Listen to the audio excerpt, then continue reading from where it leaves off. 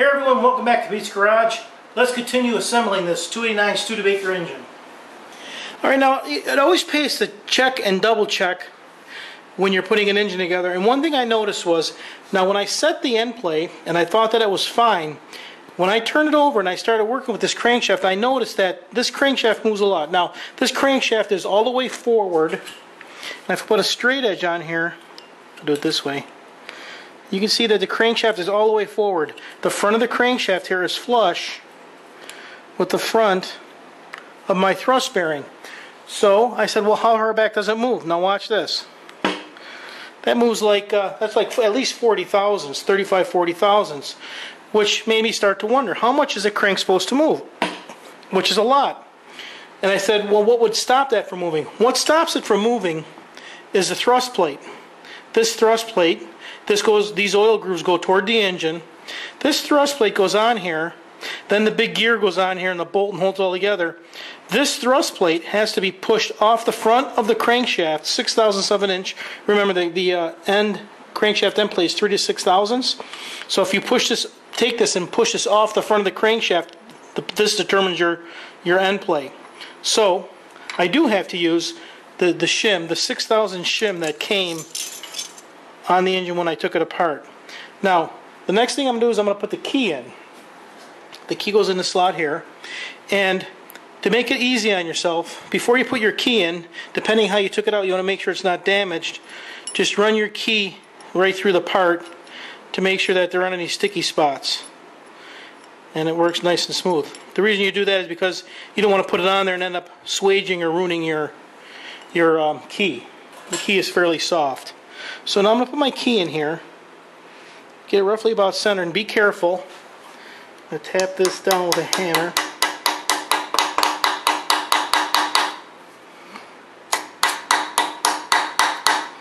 Be careful not to hit this bearing, because, or that little shim there, because that shim is stainless steel. A little bit, it'll bend pretty easy.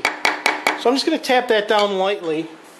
And now I can take my thrust plate with the oil grooves facing the engine, put it on over the key. And it's not down all the way, so I got to hit it down more.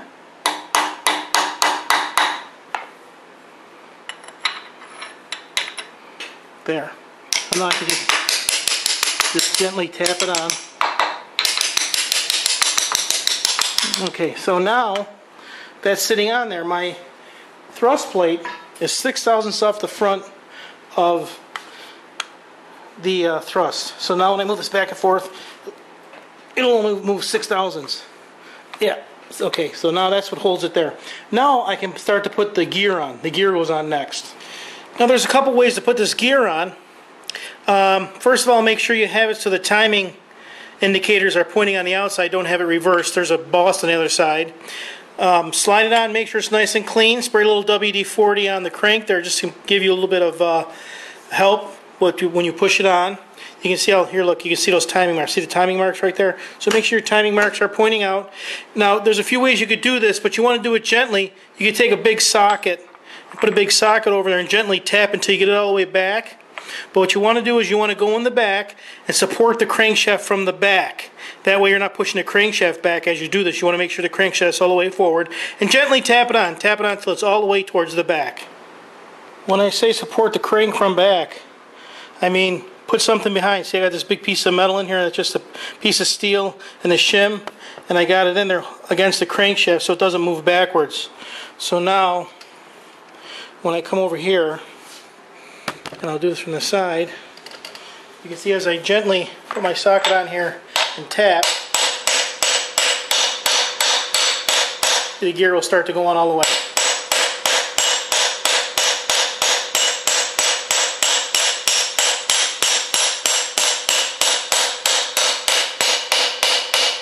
And you'll feel it. Hear that sound change?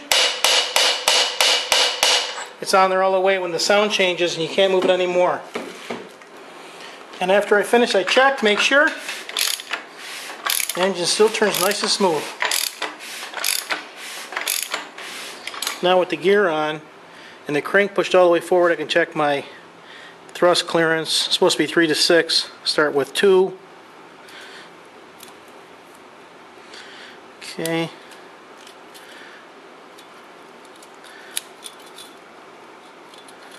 Got 2.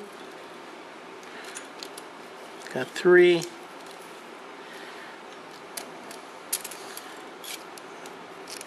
And just about 4. Check with 5. 5 is tight. I don't think we're going to get 6 out of this. And 6 won't go in.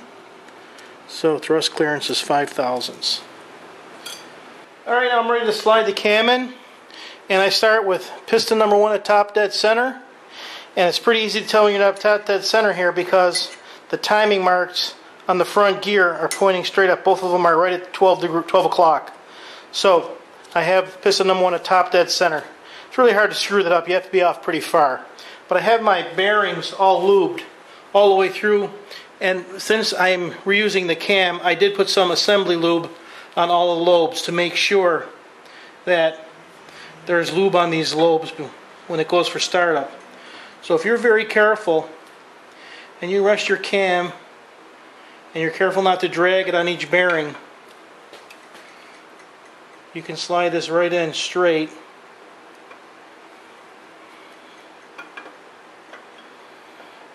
Very carefully.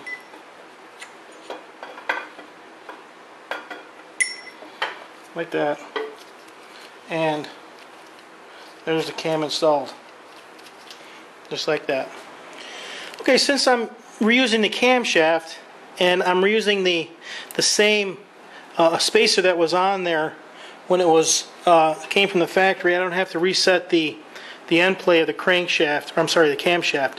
So I'm going to put my cam retaining plate on there, and these grooves face out towards the timing gear. So I'm just going to position this over the cam, and I'm going to turn these screws, but I'm going to leave these screws a little loose. Let's get it started. And you'll see why later. But I'm just going to leave those a little loose, just so this is a little bit loose and I can move the cam and move it in and out. Now what I'm going to do is I'm going to put my cam gear on, and if I back up here a little bit, the cam gear goes on. You take the alignment dot on the cam and you align it with the holes on the bottom, and this should align with the keyway in the top.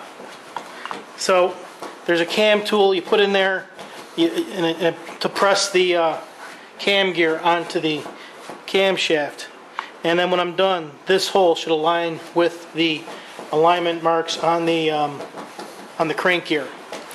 Now you put your gear on the camshaft and use a tool to pull it back on. You pull the camshaft on, and then you have to make sure you line up the 2 timing dots on the bottom. You can see the 2 timing dots. This one's lined up right in the middle, right like that.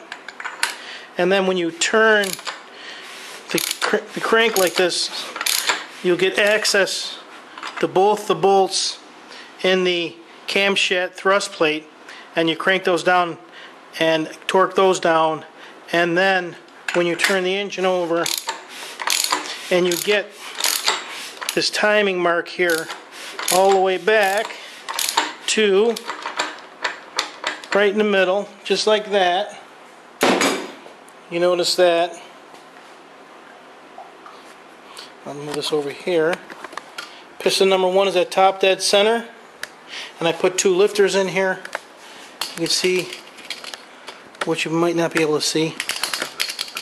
Both of the lifters are all the way down, which means I've got my crankshaft lined up correctly with the timing marks.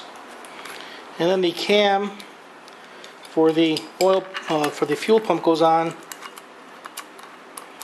when you line up the spacer in the back.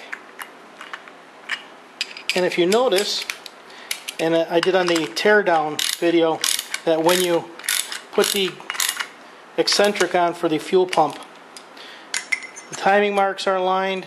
Piston number 1 is at top dead center. Both of the lifters are all the way down, and the eccentric is pointing up towards 12 o'clock. So the timing is all correct with the crankshaft. Okay, just like when I took it apart, the timing marks are aligned. The top gear is in between the two marks on the bottom gear for the crank gear. The eccentric for the fuel pump is going up. Piston number 1 is top dead center, and both of these lifters number for both these cylinders are down. Now I left that plate loose, and what I'll do is I'll turn the engine over, and you'll see these holes will line up with those 2 plate bolts. And if you were checking the end play of your cam, you'd check it. I can feel it, which is hard to tell here. It's supposed to be 6 thousandths, and it feels like it's about 6 thousandths. Now I measured it 6 thousandths, so now I can go in there and tighten those bolts up, turn it back around, and it should line back up. Okay, tighten those up, come back around. I got my dot is right here, and piston number 1 is coming up the top dead center. And I get those gears meshed right at top dead center, lifters lined up. So now the entire valve train is timed. The timing gear is timed with the crank, the pistons, and we're in good shape. Alright, so I know that was a short video, just putting in the camshaft, putting on the cam retaining plate, checking the front, the end plate for the cam, which is really already set, and putting on the gear, and the eccentric for the oil pump. I know it's short, but before I put the front cover on, timing cover, before I put the oil pan on, I want to put the heads on, I want to put the lifters in, and I want to put the rest of the valve train on top, the rocker arms, and I want to turn the engine over by hand, make sure there's no interference with the valves, and the timing is correct at top dead center, because there's always a chance that you have your timing of your camshaft 180 degrees off. And before you want to find that before you put it all together, before you put the front cover on, then you got to take it all apart. So it's easy to do it this way. So that's what we'll do next. Next we'll do the heads, valve train, and lifters, push rods, etc., rocker arms. And we'll check for interference. Thanks for stopping by Pete's Garage.